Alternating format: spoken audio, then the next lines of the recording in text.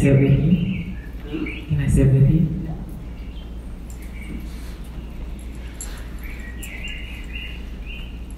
So I'm going to share with bashezo what I witnessed, and I hope that you all can reflect on what you saw and what you felt, what resonated, what didn't, and see if you can dip into that. It doesn't have to be the same thing as what I said.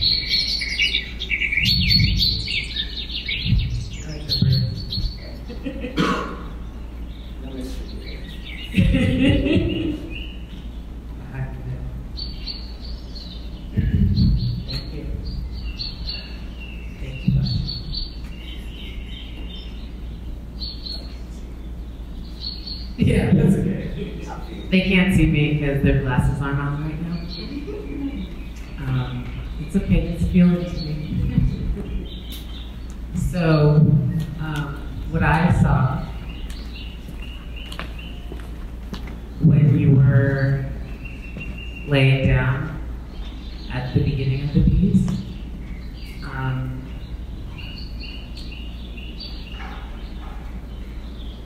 it was so still, and I felt gravity. Like I felt the gravity of your body, your mass, your connection to the earth. Felt really earthy. And then you shot up, and I was like, ah! I tried to settle back in, but I definitely felt like a not quite a gasp, but like a release. It was something with the air. And then I noticed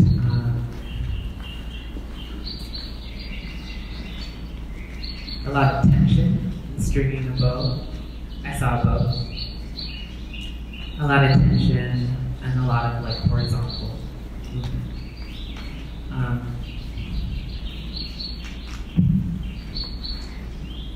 I honestly didn't know what was going to happen when you started dragging the shoes through the ground. But I noticed in a haphazardness with the shoes, a precision of moving through in your piece.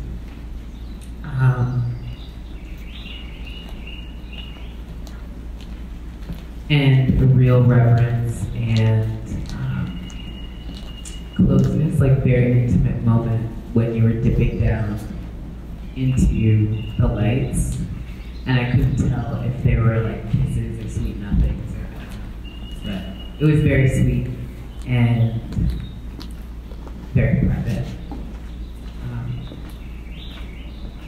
And I'll stop there.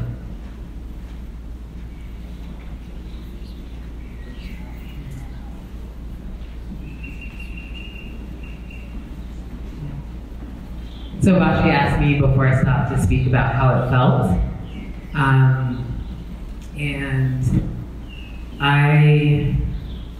from where I was sitting, it felt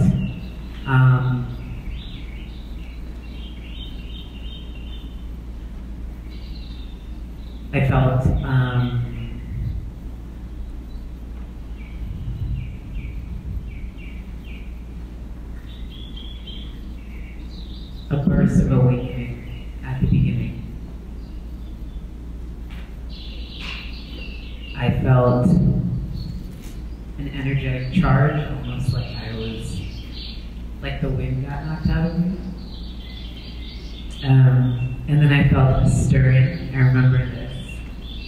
And I remember a scooping, almost like bringing forces together. And it was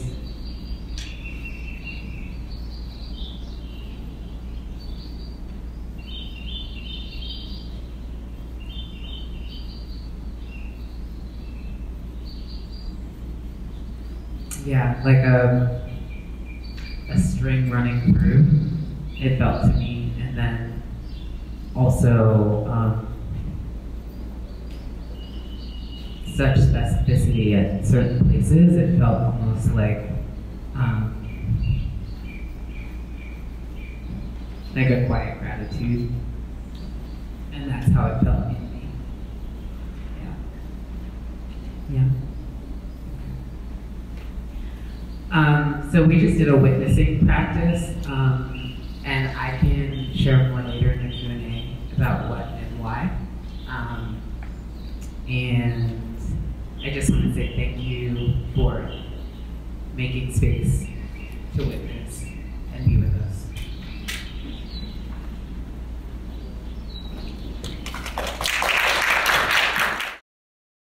About bashezo, situated within the frameworks of critical race, queer theory, and Afro diasporic ancestral reverence. Bashezo's work attempts to unsettle the power, privilege, and aesthetic ethos assumed by members of dominant cultures. Performative illustrations examine complex realities of racialized gender, socioeconomic, and sexual orientation oppression, as well as recognize methods of resilience used to negotiate these hostile territories. As a result, the imaginings of a third space emerges, where the lived experiences of queer, brown, Black bodies, past, present, and future, are centralized, and creative forms of expression are not only consciously utilized as tools of resistance and liberation, but also as sites of celebration and joy. Thank you. And I always have this problem, I cannot read my handwriting. You're doing great. Thank you. I stumble every now and then. Kamaria Weems is a growing, politicized healing practitioner and movement creator. Kamaria believes our bodies carry the wisdom they need to guide personal and collective healing processes, as well as a deep resource for creative expression and liberation. In 2017, they co-founded Cultivate, Queer Healing Lab, a QT BIPOC, queer, trans, Black, Indigenous, person of color centered healing justice space, an experimental embodiment practice lab based in the Boston area with Johnny Madushi. Cultivate received Fenway Health Center's Judy Bradford Award and grant in 2018. Also that year, Kamaria was invited to join the Unbound Bodies Collective, a QT BIPOC performance art and community building project. Unbound Bodies is one of the Boston Foundation's 2019 Vibe Arts Boston awardees. As a Black, queer, non-binary creative space maker, they have contributed to their communities through practices of building popular education, program development, and accountable organizational processes. Kamaria also works in the role of program coordinator for public art programs at the New England, wait for it. It's not that exciting. Developing grant opportunity programs for creatives and cultural producers. Thank you once again. So we'll hear more from Washington in the Q&A after the lecture. It is my sincere pleasure to introduce our speaker tonight, Charles Wallace Thomas IV.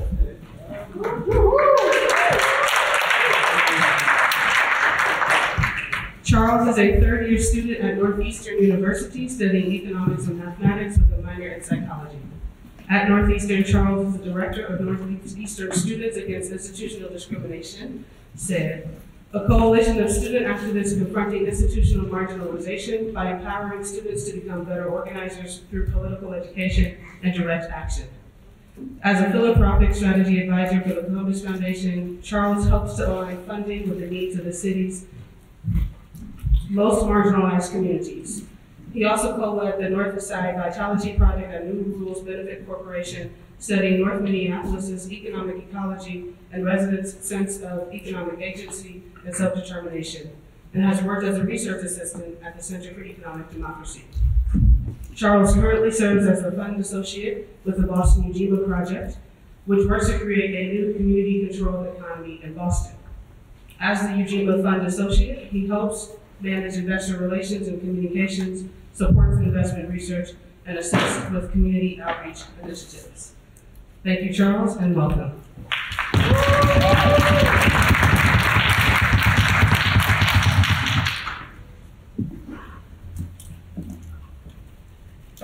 Can everybody hear me okay? Yeah. Pretty loud. Louder and clear. How about now? Is that better? No. Okay. Now? Is that better? We're going to see how this goes. Or maybe. You can just speak up a little. Okay, how about now? Yeah. Better? Better. Yes? Ish? A little higher, Charles. Might have to put it like Can the guy make it louder or no? yell at us.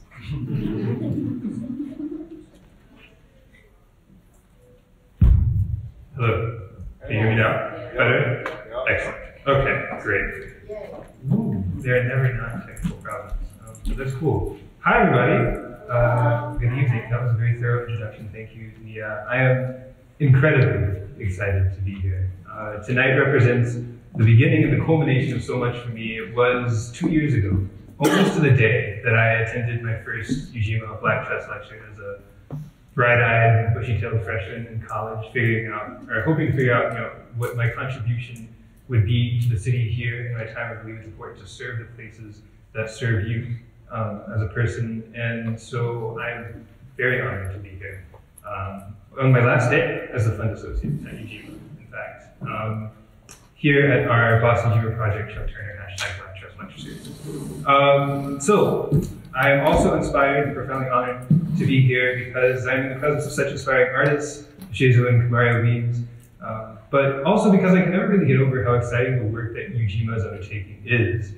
I'm also honored to have been invited to be here because to be affiliated in any way with the legacy of Chuck Turner is to have been proximate to greatness, to have borne witness to immeasurable fortitude and commitment to a better present and future for Black people and all people in Boston. To draw any comparison, I think, between Chuck Turner and myself feels absurd, but we do share journeys whose beginnings are not too dissimilar. He arrived in Boston from Cincinnati to attend college, and after graduating embarked on an extensive career as an activist, community organizer, and ultimately city councilor. He remains engaged to this day, serving as, among many other things, a member of the Ujima Community Standards Committee. I, as Nia mentioned, came here from Columbus and am progressing towards graduation, much to her dismay. She's told me many times to drop out and stay with Ujima. But I am also here hoping to embody some of the tireless spirit that Chuck Turner has exhibited and committed to continuing to work to honor his legacy in word and deed. I also consider it amazing that we are gathered here now in this particular formation, in this context.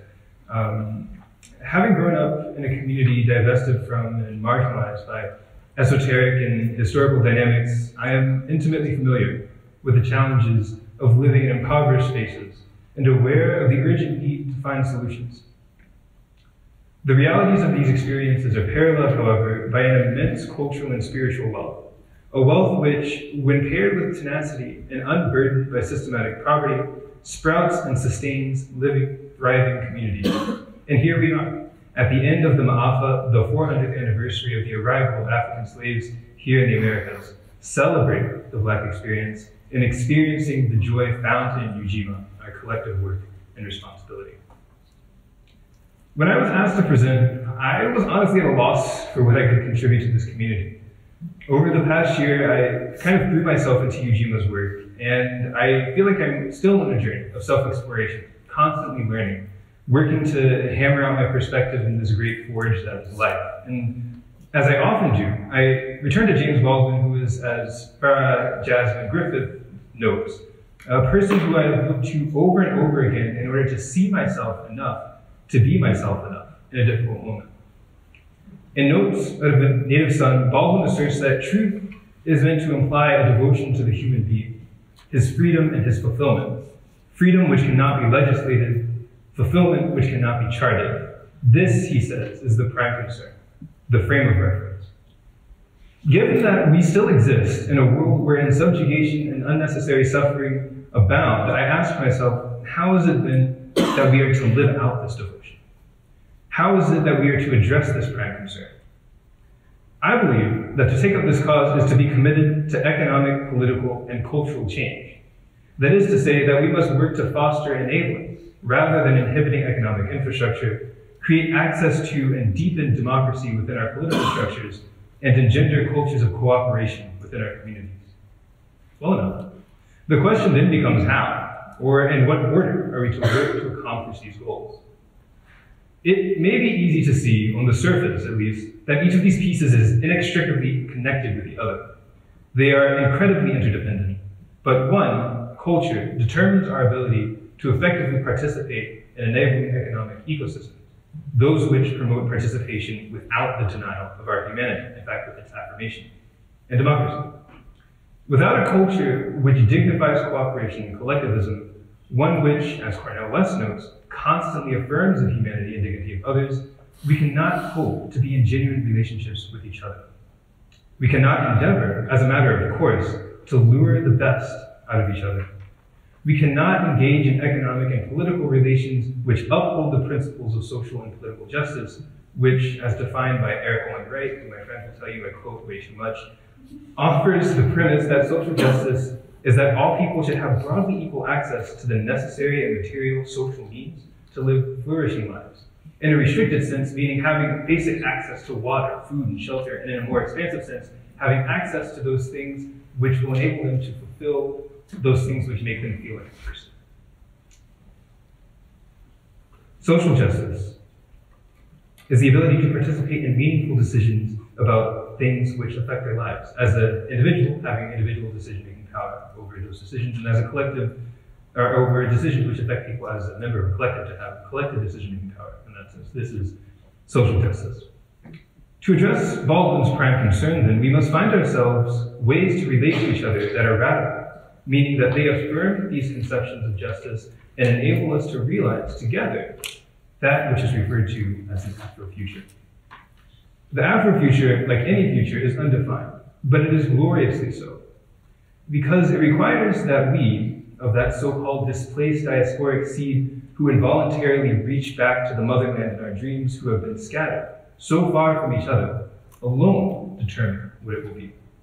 It is radical because it requires that the rules are rewritten, that we, today, emphasize the possibility of tomorrow. That we act today that tomorrow we may finally realize that sweet feeling of freedom ascribed to the ancestral memories of the motherland. Adrienne Marie Brown affirms that it is the emphasis on a tomorrow that centers the dignity of that seed, particularly in the face of extinction, that marks the Afro-futures. Now it is our work, she continues.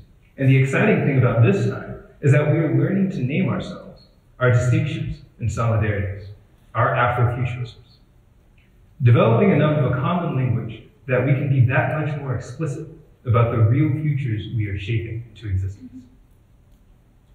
This future, though, as you may have gathered from the theme of this talk, is dependent on our ability to be in relationship with ourselves such that we are self-integrated, such that we nourish one another, and before we explore what that means or how it looks, I think it's worth establishing, for the purposes of our conversation, a shared understanding of our present reality. And so I turn to, you guessed it, capitalism.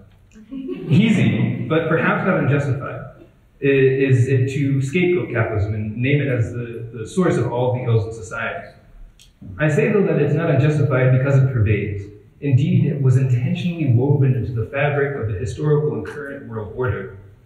Capitalism, as a refresher, but I'm sure not many of us in this room need it, can be understood to be a method of producing goods in a society wherein one class, the capitalists, owners of the means of production, that is, land, labor, and capital, understood to be factories and machines, employ a class of workers to turn inputs, like natural materials, into goods. Historically speaking, it emerged from Europe from the 16th through the 19th century, and its development was facilitated by a process called primitive accumulation. Now, Sylvia Federici, quoting Karl Marx, relays that capitalism could not have been developed without a prior concentration of capital and labor, and that the divorcing of the workers from the means of production, the land to which they had been previously entitled in some way, or the fruits from which they had been previously entitled, is the originating source of capitalist wealth. Primitive accumulation, therefore, consists essentially of the expropriation of the land from the European peasantry first, and the foundation of the worker, who is then required to work for the capitalist to survive. This was repeated, of course, with the colonialization of the Americas and the use of slaves on the American continent beginning in 1619. It was only natural that economic arrangements in a capitalist way, serving to increase profit margins, were married with racial and sexual subjugation, and thus only serve to benefit those with initial access to capital and perpetuate the differences and discrepancies in access to resources as time goes on. It's by design. This is also well exemplified by the history of the destruction of cooperative enterprises in America, particularly those in the South, notably in Oklahoma, with the destruction of Black Wall Street, with Jim Crow legislation, with the Red Line, and on and on. Contemporarily, though, there are some criticisms of capitalism that I believe we should all be aware of, and that we may find useful in guiding our thinking on how we ought to relate to each other to create a better future. There are many criticisms, I should say, but those which I think are the most relevant to us are four outlined again by Eric Owenwright. And the first is that capitalist class relations perpetuate eliminable forms of human suffering. Capitalism inherently relies on the exploitation and maintenance of the vulnerability of workers because your boss will never pay you the full value of which we're producing because they need to make a profit.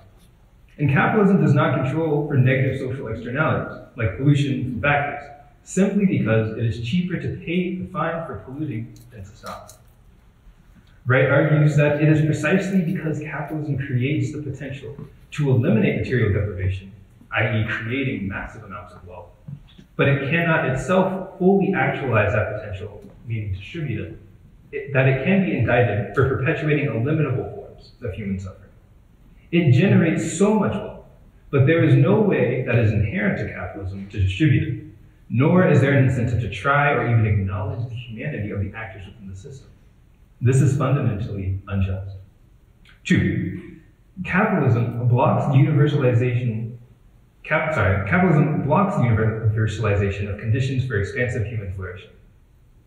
This second criticism of capitalism asserts that while capitalism may have significantly contributed to the enlarging the potential for human flourishing, especially through the enormous advances in human productivity that it has generated,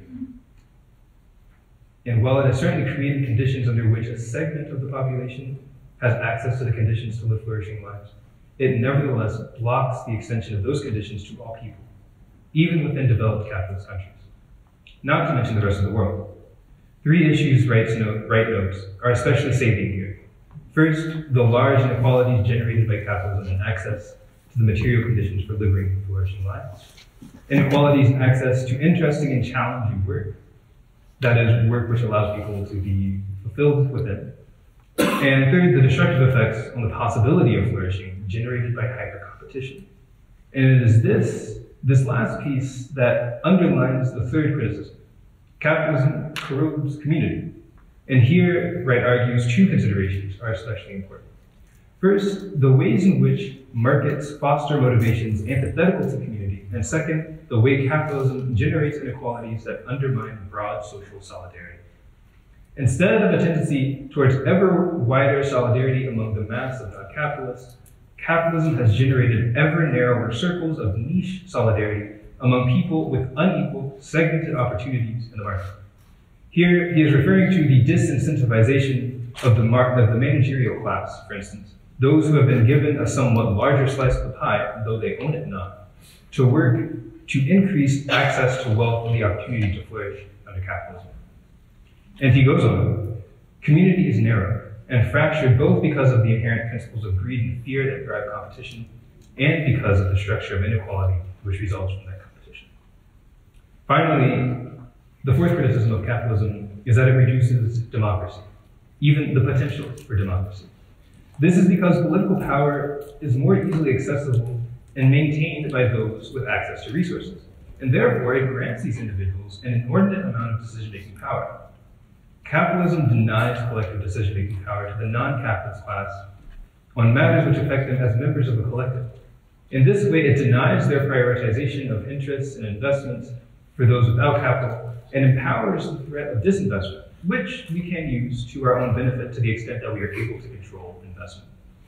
But you can't effectively vote for your dollar in a meaningful way, or vote with your dollar, rather, in a meaningful way, if there is always some few with billions upon billions more than you.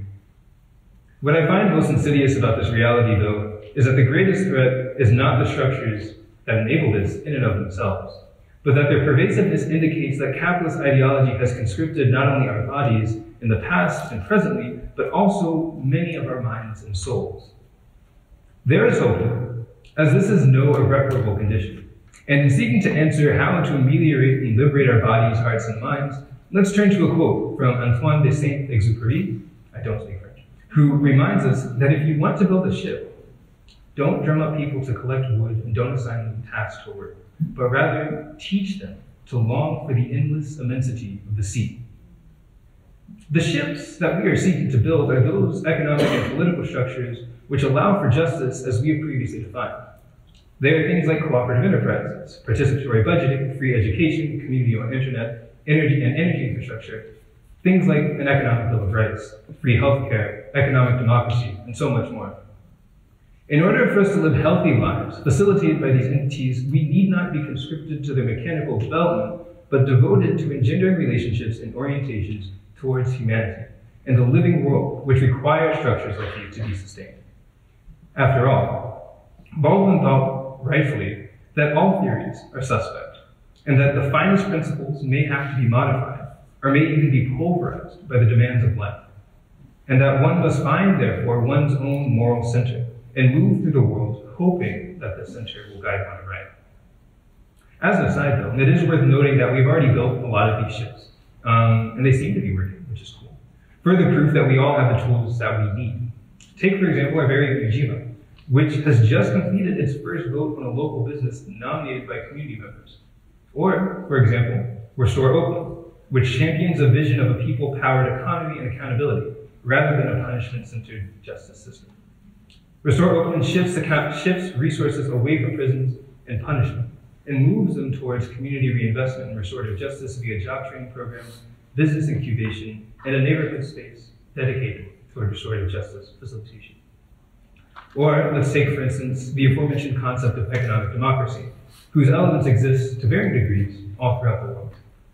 Economic democracy, defined as a set of social, political, and economic conditions in which social power, organized through the active participation and empowerment of ordinary people in civilized society, exerts direct and indirect democratic control over the economy. These are again cooperatives, labor unions, and the Ujimas of the world. A team of researchers based in the United Kingdom recently found that countries which exhibit more aspects of economic democracy tended to have lower levels of income inequality.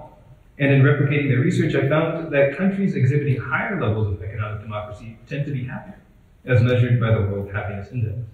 And that when an economic democracy index for each of the United States was created, exhibiting higher levels of economic democracy states exhibiting higher levels of economic democracy tend to have lower levels of income inequality and higher levels of economic mobility. This is all great news, but let's think for a moment back to what makes these ships go. I argue that the wind in their sails moves as a manifestation of a collective spirit, oriented towards a better future and comprised of those nourishing relationships mentioned before. So now, finally, let us turn our attention to those relationships. In examining the key elements of relationships that we ought to have with ourselves, each other, and the world, I hope to offer what could be considered a compass, useful for self-reflection and individual and collective orientation towards our relationships, especially as we're finishing out the year and hopefully coming up with some New Year's resolution. On the self. We start with the self because, as Adrienne Marie Brown notes in Emergent Strategy, small is big. We must begin with ourselves because it is from ourselves that we enter the world. How we are present for our own lives determines how we show up in others. The two most salient orientations we must maintain in seeking to integrate ourselves are orientations towards courage and towards a radical imagination. Cornel West again writes that courage is an enabling virtue, and so we must have the courage enabling us to dream wildly, to establish critiques and think critically, but also, crucially, to have an orientation towards yes. Brown offers that we are creating a world we have never seen. We are whispering it to each other, cuddled in the dark, and we are screaming it at people who are so scared that they dress themselves in war brigade to turn and face us. But because of our ancestors, because of us, and because of the children we are raising, there will be a future without police and prisons, without rape, without war, hunger, and violence, yes, There will be a future with abundance, a future with joy, a future wherein we are not denied the right to step into our collective and individual yeses, to say yes to those things which make us come alive, which is what the world so desperately needs. All that we can imagine can come into being, and we must have the courage to imagine. Courage and imagination. When relating to others, generally as humans, we're social beings, and the social entities oriented towards a radical shift, hopefully, in how we relate to one another. We must embody all what Bell Hooks refers to in her seminal text, All About Love, as a love ethic, which presupposes that everyone has a right to be free, to live fully and well. Hooks argues that by living according to a love ethic, we can learn to value loyalty and a commitment to sustain bonds over material advancement. While careers and making money remain important agendas, they never take precedence over valuing, nurturing human life and well-being. It is clear then that when we choose to love, we choose to move against fear, against alienation and separation. The choice to love is a choice to connect and find ourselves in the other, she writes. To relearn love in this way, as the will to extend oneself for the purpose of nourishing one's own or another's spiritual growth, we must have an orientation towards collective education. Education being defined by West as the formation of attention, the cultivation of a compassionate soul, not psychological bondage. We have to listen to and adapt to one another, to continue to make space for collective growth. We must disrupt the notion that we know and attenuate ourselves to the experiences of others and respond to them with love. Politically speaking, to be oriented towards an ethic of love and education is not to say that we cannot progress if we're not friends with everybody. Rather, it is to say that we are more able to engage in the contradictions, critiques, and struggles of birthing a new future when we acknowledge and affirm the dignity of humanity. Always. Speaking specifically to the multitudes of the Black experience, Tommy Shelby invites us to consider building political solidarity within the diaspora via pragmatic nationalism. Pragmatic nationalism is the political program of Black solidarity and group organization functions as a means to create greater freedom and social equality for Blacks. He contrasts this with strong Black nationalism, the political program of Black solidarity and involuntary separation under conditions of equality and self-determination as a worthwhile pursuit in and of itself during the component of the collective self-realization of Blacks as a people. Shelby writes that Black Americans as a group are particularly concerned with removing obstacles to free and equal citizenship.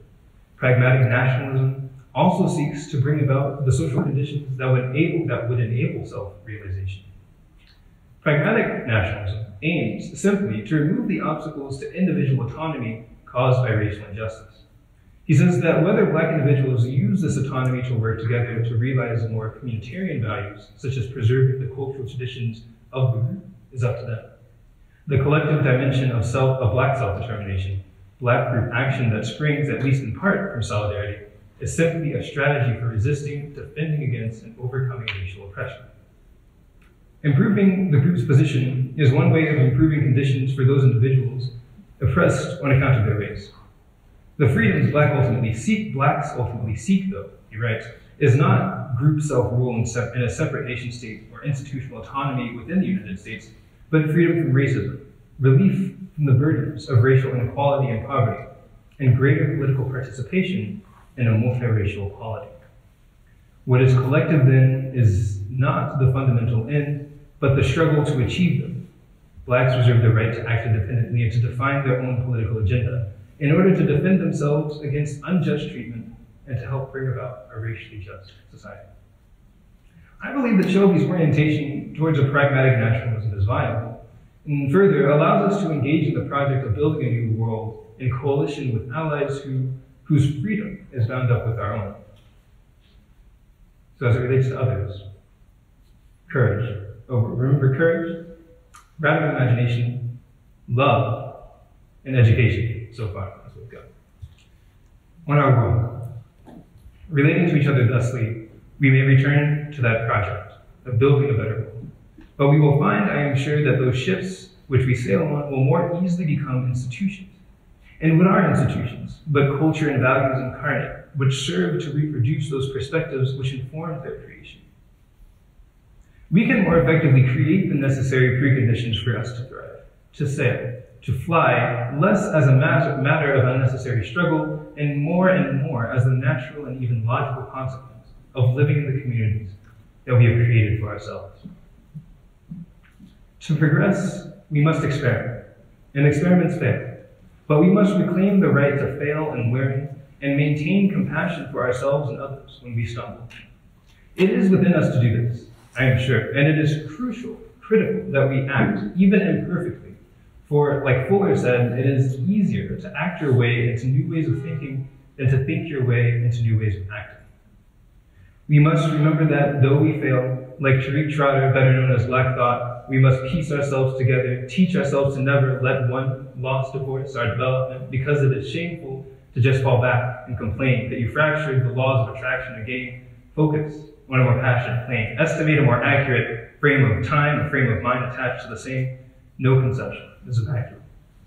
And nor will ours be, but we are immensely powerful and unboundedly capable. Thank you for listening to this. My offering for you as we enter a new decade, and I invite you to dream with me, and I'll see you on the other side.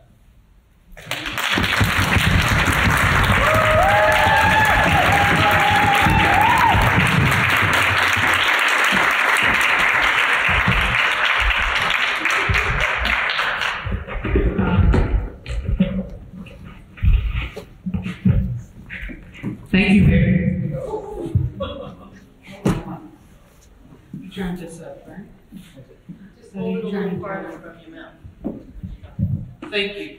That what? Thank you. Right there. Thank you. Thank you.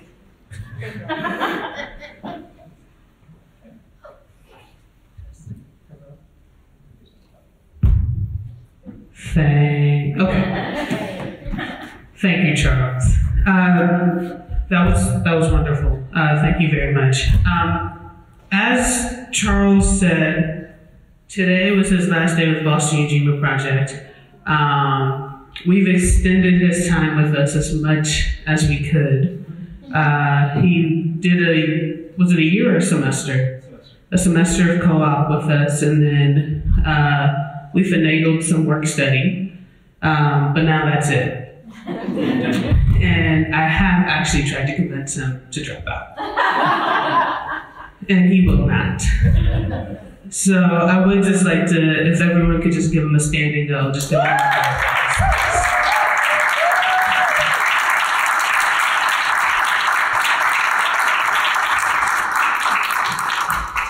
He has been phenomenal, and we really will miss him.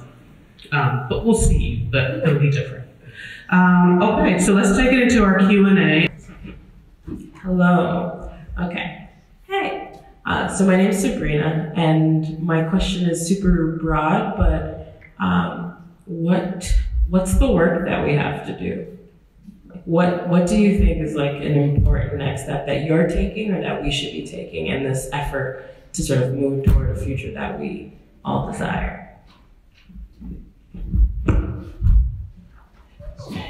Thank you, Sabrina. So we try not to start off with softballs, but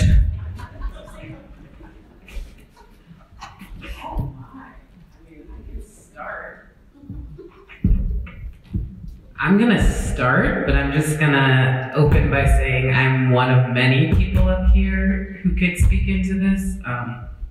So don't leave me hanging, okay?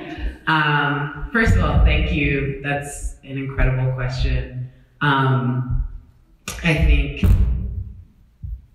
and this is also coming from me and my work and what I care about. I think that we need to do some deep feeling into ourselves. I think it is really hard to be in radical relationship, to be in deep connection, to be in a space even of experimentation without one, being able to feel yourself, and two, and what I mean by feel yourself is internally be connected to this great expanse, this great universe that we each are given, and they're all different, which really blows my mind.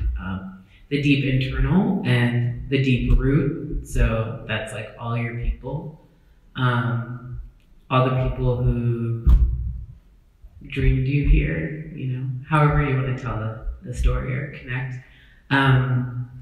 And then feel into your longing. So what are you longing for, and what is that great multitude of futures, right? So your futurity. And I think that is a space of like real magic, like really, and takes time, and it takes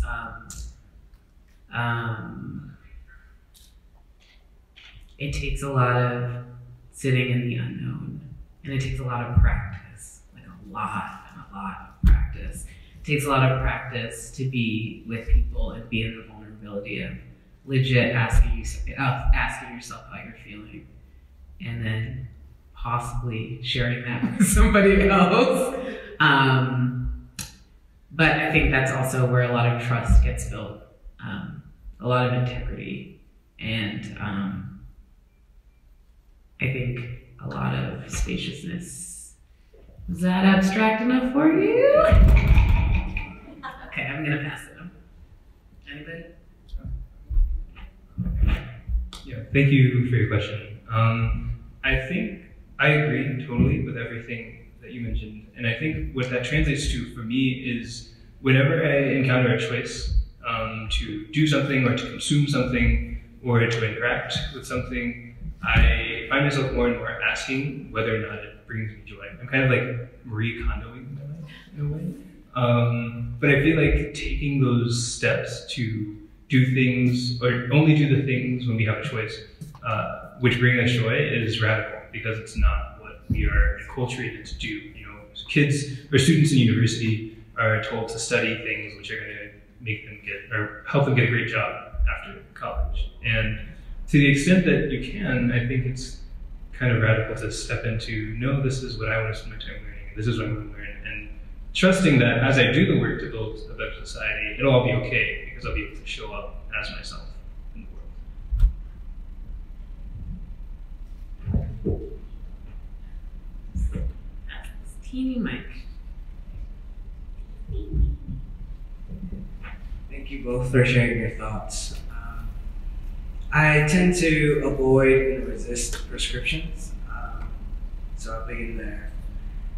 I think what I can share with you and with you all is a practice of vulnerability and exploration, and how much growth is possible when I allow myself to fail, to forget, to reimagine, to recenter, to reconnect to myself and others. I think that oftentimes we talk about the ways in which like epigenetics work, right? Like how we genetically have been passed down all of these traumas from those who have come before us. And along with that, I think we have also inherited all of this wisdom and all this magic and all this healing that we also have access to. And I think that if we can spend a little bit more time in the gray and the unknown of not only like the traumas that we all have and for generations, but also like what are those stories, what are those joys, what are those like recipes of conjuring, of transformation and of growth that we've all seen in small and immense ways.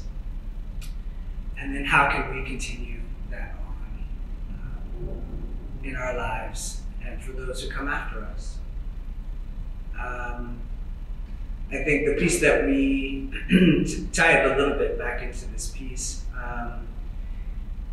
was us exploring like the fact that we are living ancestors. And so like that has the capacity to transverse time and transverse this body, and dream of different ways in which not only to be with ourselves and our ancestors, but with one another, with lots of love, lots of patience and compassion and vulnerability, because we're not always going to get it right. But if we allow each other the space to make mistakes and hold each other accountable, to change our practices, this is the thing, these are the ways in which we can internally, small collectively, and larger collections of people, communities of people can grow together with courage and passion in ways that nourish our beings, not just our bodies, not just our minds, but our full beings. I don't know if I answered your question at all.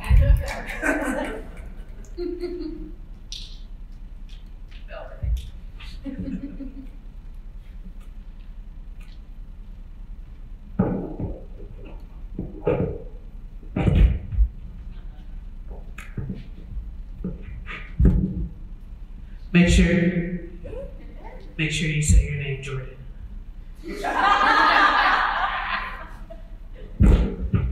Good evening. My name is Jordan, pronouns he, him, his.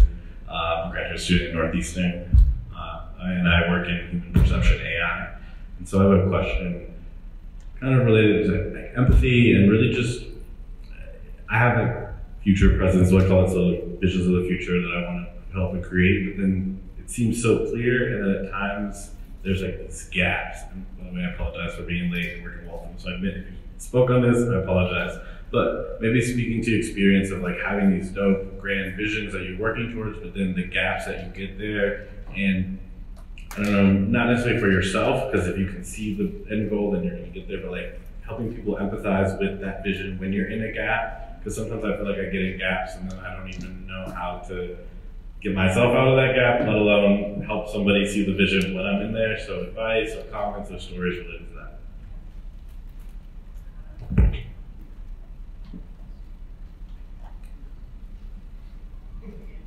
Who's got this one?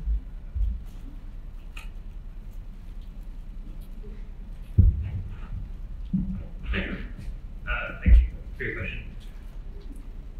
I think that the problem with running into gaps is kind of why I tried to frame my comments around using a compass. When it's great when there's like an end goal or an ideal that we're working towards, like personally or collectively. But I find, or at least in the limited experience that I've had, I find that it's often somewhat easier or maybe even more compelling to convince people and myself of a set of ideas which outline how I want to move throughout the world. And then kind of through that setting, I set myself up to have sort of this ideal future or some version of an ideal which I have for myself or for the world to kind of precipitate from that. Yeah. Thank you. And thank you for that. Yeah, beginning, and thank you, Jordan. Yeah, hey.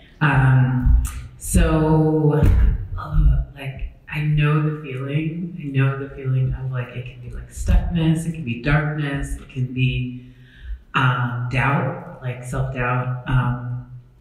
And that's why I think it's really important for me to not only like have commitments for myself, like something that I'm like really committed to, and it doesn't have to be a thing. Like sometimes we think there's like a fixed point on the horizon. It might be like a way of being in the world. It could be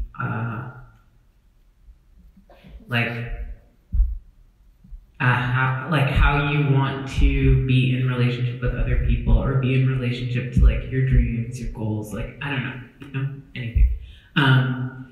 But yeah, having a commitment and then like sharing it with my people. So I think a lot of times in the way that we're taught to move through the world, we're supposed to value confidence, and we're not supposed to value like doubt or moments of questions, like inner questioning. And yeah, confidence is great, but that's not like that's not a constant state of being. Like no one has that ability. And if you did, I'd really question you. And because that's not like human, and it's not a human expectation to have for yourself. But besides that, I think what's important about sharing maybe how you want to orient yourself in the world or towards what you care about with your people is that they can remind you. And they can remind you when you're scared or you're sad or you're questioning or maybe that thing doesn't feel as compelling as it did like yesterday, which is the other thing. And I think also, so invite your people into that thing, people that you trust and you feel like you can be vulnerable with, people who you feel like can hold and honor the thing. And also, like, in a couple ways, have them check in on you, but also, like, maybe give yourself some space to draft that. Like, keep checking in with yourself, and maybe there's like a recurring question of like, does this still feel right? You know, does this still feel current to me? Maybe that made sense like a year ago, 10 years ago, 5 minutes ago, but like, I just know something else, or I feel something else, or maybe something walked in that I hadn't dreamt of yet, you know? So I guess like that compassion you have for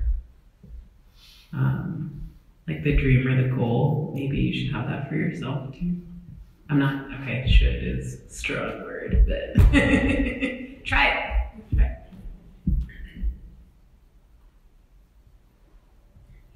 Very delicate. I am a person who is trying to get more comfortable with the messiness of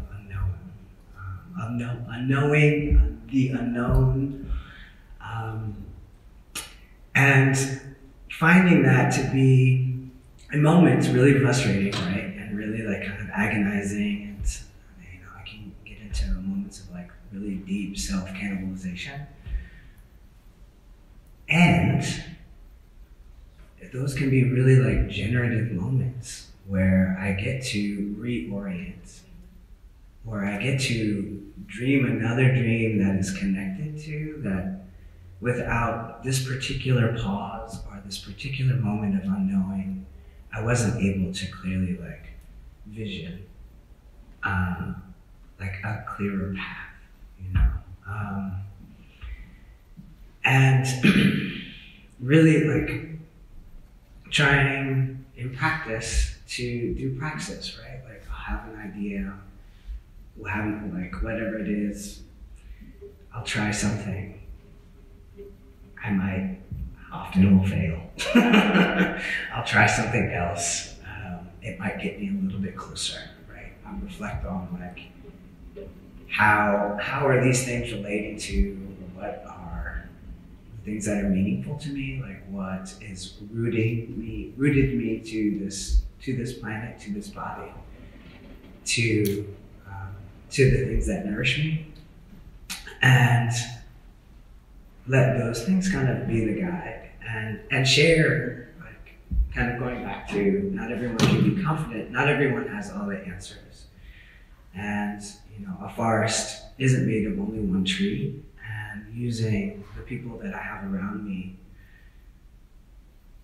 inviting them into the process, in those moments of unknown, and sharing that we can all be in that kind of messy unknown together and dream, like really come up with some really creative solutions that I couldn't possibly do by myself.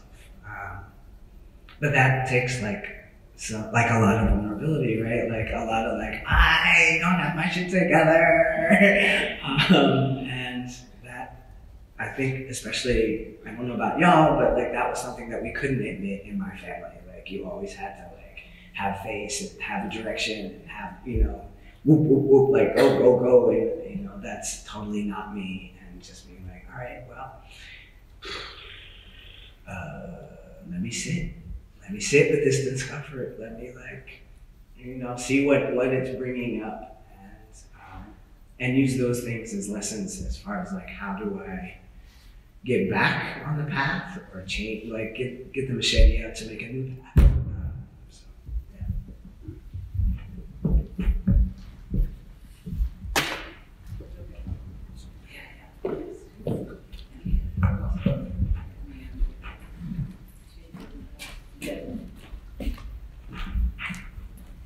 Y'all feel really far away.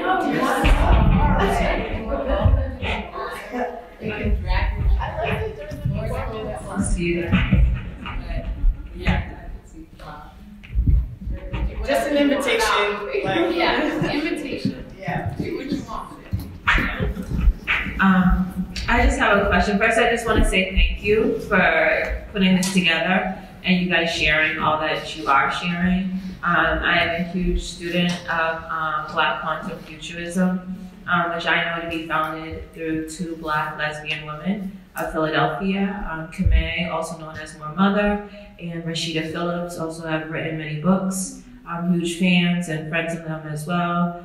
Support them on tour and going to their study halls and workshops as well too in Philadelphia. And they do things in New York and across the globe actually. So I really wanted to come and hear you guys speak and say thank you for having this space held here in Boston as well. It's been absent and it's been deeply felt. I myself have been saying I think this year, I'm doing so much already, but I'm I think this year I just have to get a Black quantimism club going, futurism club going here in Boston, and for us to be examining this from a scientific approach. Because there is a Black woman named Kamaria, and she did have a theory, and it was rejected by scientists in academia. However, a white scientist came up with the same theory, and his name is being published in books. So when we talk about radical perspectives in the futurism through Afrofuturism lens, there's also the constant erasure of ourselves to this day. And these discussions and how they have powerful ripple effects in the community. And how they're not being names are not being spoken, which is why I am very clear on the names that I'm speaking on today, because one of the things that you guys are actually saying is I am a walking ancestor, right? And I was really listening to you guys speak, and when you acknowledge you're a walking ancestor, how do you want people to carry your names, right? If people are not saying your names now with a loving tongue, how will it be spoken of? Because time is not a line, it's not a linear line. Time runs concurrently, the past, present, future runs concurrently. So the way I speak of your name now is the same way it will be spoken of in the future, it's the same way it's been spoken of in the past, with a loving tongue, And so these are the things that I think when I think of radical perspectives, I also think of decolonization and the process of it and how they're a juxtaposition against each other. And so my question for you is your decentering practices, your centering practice. If you could share with us some of your centering practices, because I think doing the work, I work in the cannabis space. It has been a war on drugs, obviously, fighting legislation. I actually was very much involved in getting Cambridge passed so that only social equity applicants can apply in the city of Cambridge for a license to dispense cannabis recreationally. These are the things I believe that we have to speak up for and withhold and say, no, this is our industry. This table has already been created. You're saying you're creating a table and that's nice. However, we already have a table fully built and you want a seat at our table. That's my perspective on it, And so there's constant a colonial perspective I run into on a daily basis. I just came from a meeting at the CCC. It was in a federal building downtown. They moved it all the way out to Worcester. Not even in a federal building, you guys. It was in UMass Medical, Amherst. People got lost trying to get there. The whole meeting got shut down today because a Black woman resident here in Boston, her application has been upheld for over 610 days exactly. They still haven't processed it, and she's a social equity applicant. General applicant was processed within 4 months.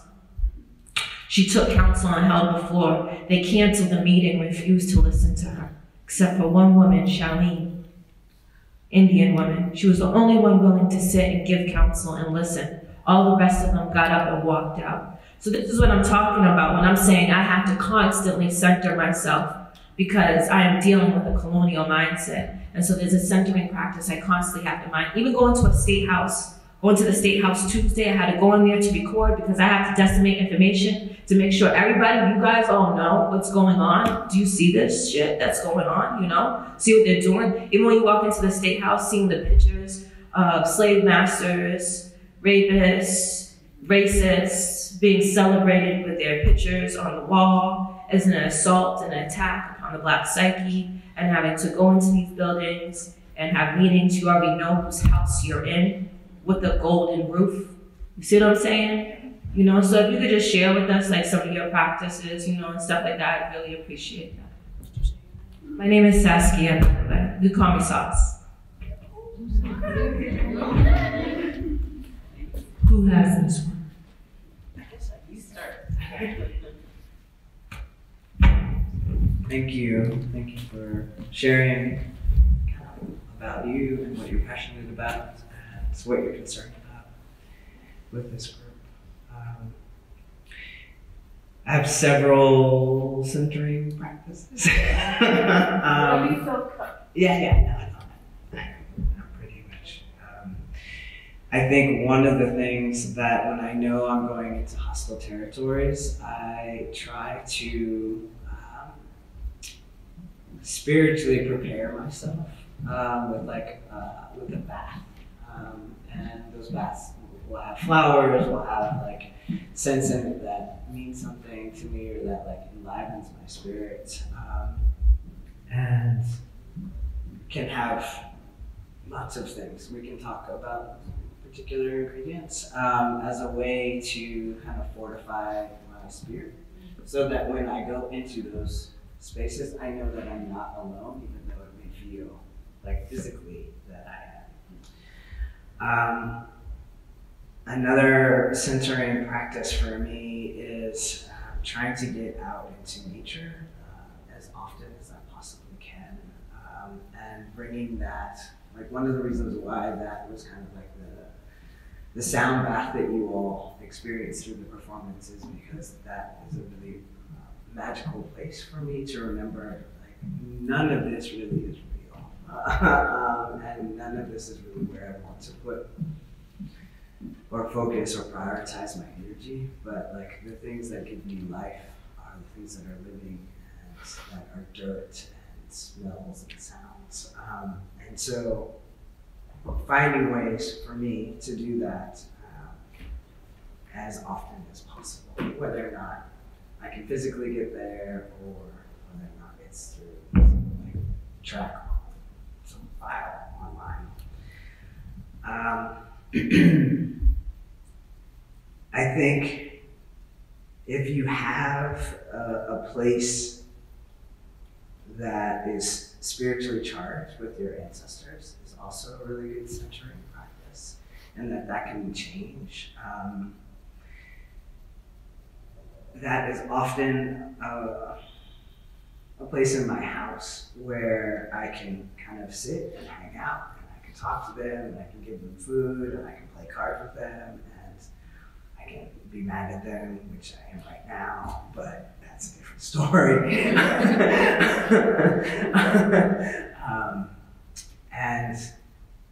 And kind of like remember.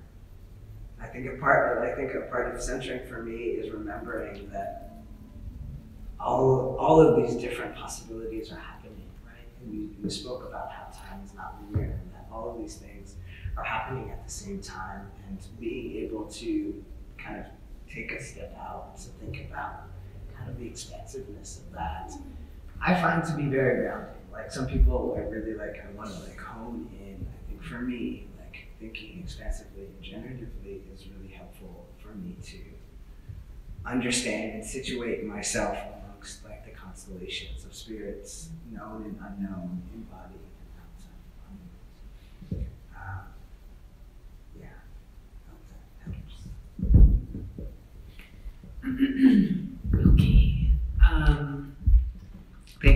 a question, and thank you for sharing. Sauce. Hi. I have a number of centering practices, and I'm still curious and experimenting of like how I can bring them in more to my day-to-day, and I'm like moment to moment. Like as you said, it's like a constant. It's a constant.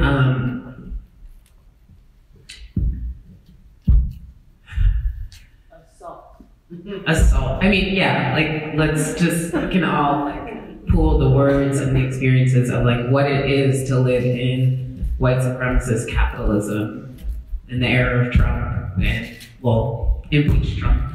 But still, I mean, one person, huge system of white supremacy, right?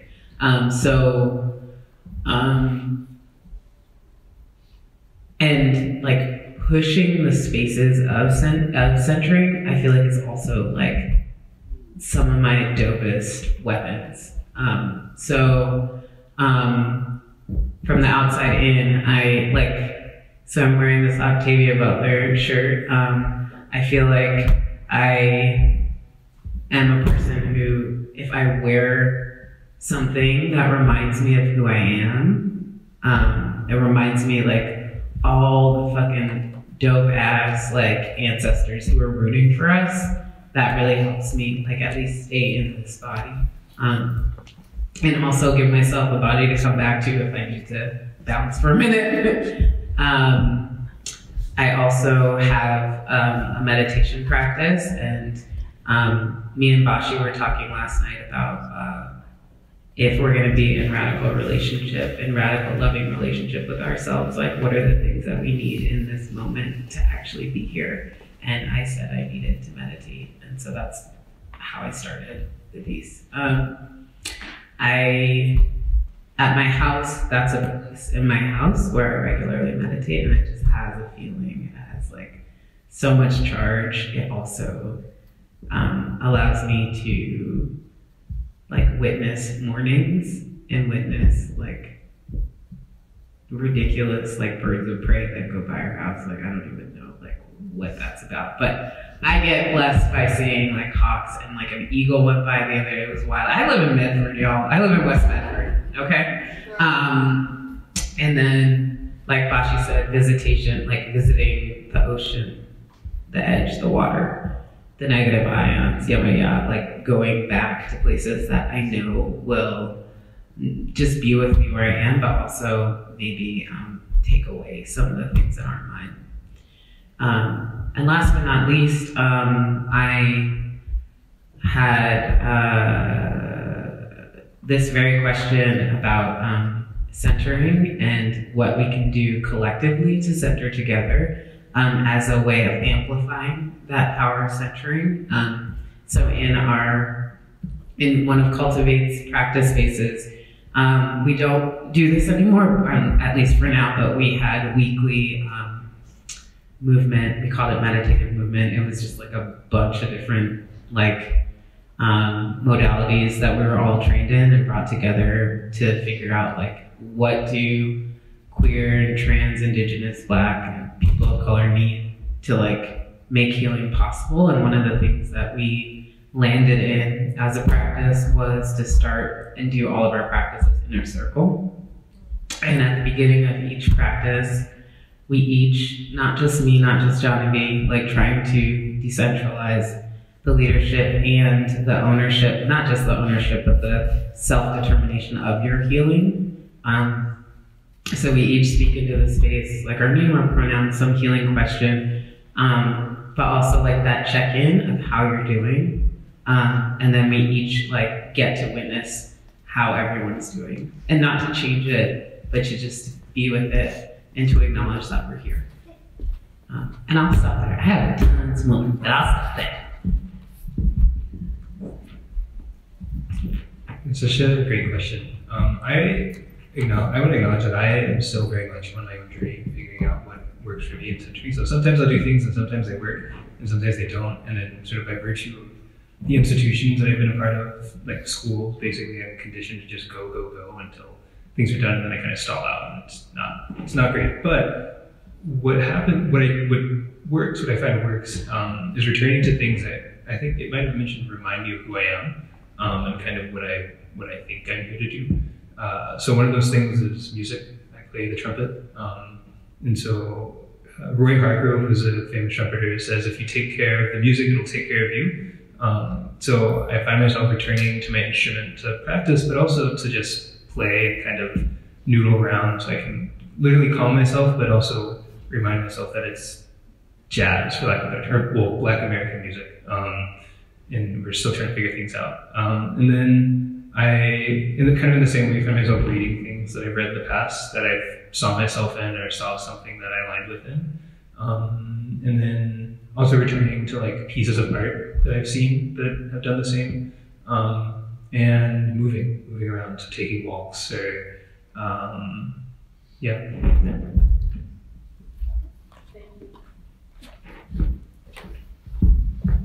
I will say also like little packets, little power packs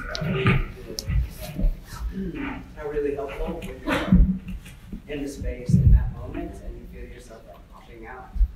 And what's in that, right, is very specific to like what is charging your spirit and spirits, and whether those be herbs, whether it be coins, whether it be jewelry, whether it be shells, or whatever those like little amulets are, that may function, right, and do different things. But you can be like, all right, when I know I'm going to go into these things, what are the things that give me the courage to do the things? Like, what is it like? What kind of pepper sauce do I need? What, you know, to like be able to be solid and present and fight for what I know what is right, especially in the midst of white supremacy, and have all different ones. And like, those are things that you can always kind of return to and charge and recharge as you need. Also, just breathing. Like, yeah, that's we like, need that. We need that. That's how you like get life.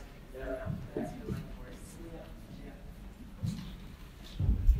So I shared this thought with Nia, and she insisted that I need to share it myself. I told her to share it with you all, but she would not let me do that. I'm pretty sure everyone on the stage is younger than me, and I came in late and I'm leaving early, but you all have left me with so many thoughts ping-ponging through my mind, and I appreciate the brilliance that you all are sharing with the world. I gotta go home and write things down so I can like chew on them before I forget them. So I just appreciate what y'all doing, and keep doing it, because it's wonderful. And thank you for giving me things to think about. Thank you for doing that.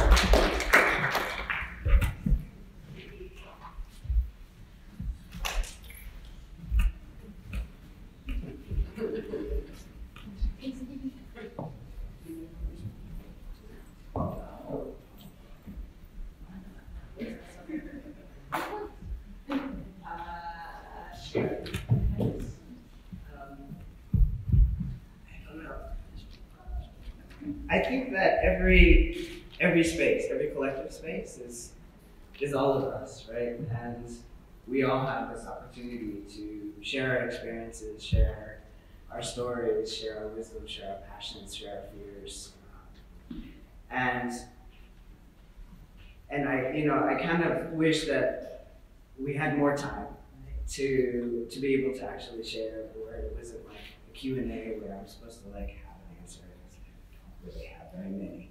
But I do have lots of thoughts, right? I do have lots of experiences. I might be older than that person thought, but I'm really flattered. They think I'm younger than I am. But I've also like experience has been one of my best and hardest teachers, right? And I think that that's probably true for many of the people in this room. And being able to share those experiences and share those stories and those anecdotes and those failures. I'm gonna lean into like the failures, because I often think that we overshare like all of our successes, and we curate our life and curate like what we want people to think of us as these like whole beings. But I really would like to encourage you all to kind of like share the things that are not so pretty and are not like the things that you're proud of, and have that be a way in which we can grow and learn and be together. And I know that shit is scary because we are not often in a place where we get an opportunity to do that unless it's like a close friend or family. But back to kind of the question earlier, like what is it that will help us like move this ship that we're all on towards, you know, a world that isn't so anti-Black and isn't transphobic and isn't like the seat in the institution of in the culture of white supremacy, is us being able to show up as we are, in the messiness of as we are, with the failings of as we are, with the unknowns of who we are, and be able to hold each other with kindness and care and love as we all kind of like stumble through this journey together. But we can do that in acknowledging, again, like we all have like collectively so much wisdom. We have more opportunities to share that in meaningful ways. I think is a really powerful and radical moment and necessary. So I am here because y'all are here.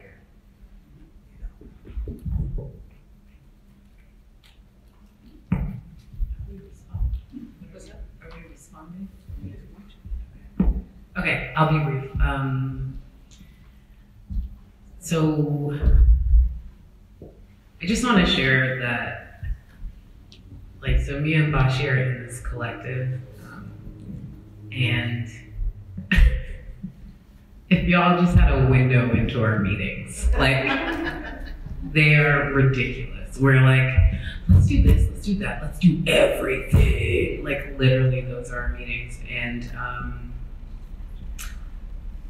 what is so glorious and almost like, I don't know, I wish I remembered this more in our meetings, especially like the day before we have our performance, is that we never know what's gonna happen. Like, we absolutely never know. And usually the most like potent, like yummy, gushy things are the spontaneous things that happen with the people who come.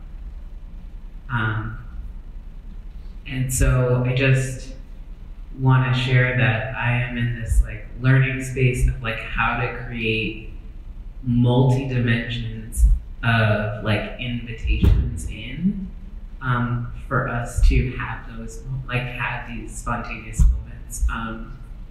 And yeah, each time we get to do it, it's just like awe, and feels more like a gift to me. Like, I don't know, maybe you got something too, I don't know. But I feel like really grateful, and I also feel like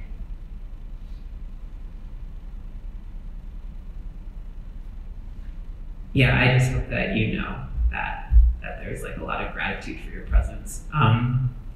And just last thing, this is supposed to be quick, is that why witnessing was a practice that we chose to do, and also something that is important to me is we did this practice for the first time in an art exhibition that, exhibition is a weird word, but like an art show and community building event that Unbound Bodies put together, was to hold space for QT BIPOC folks to be surrounded by art and to witness each other and to give sustained,